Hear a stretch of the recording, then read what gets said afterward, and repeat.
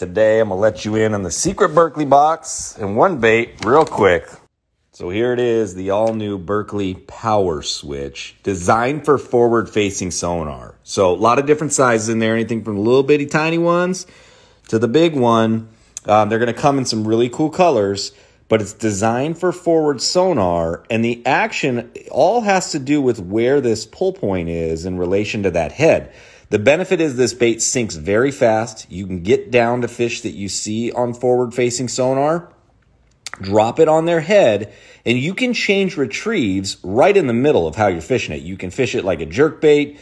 You can jig it up and down, but it does not sink straight. It darts wildly and changes direction and really triggers those fish that you see on forward sonar.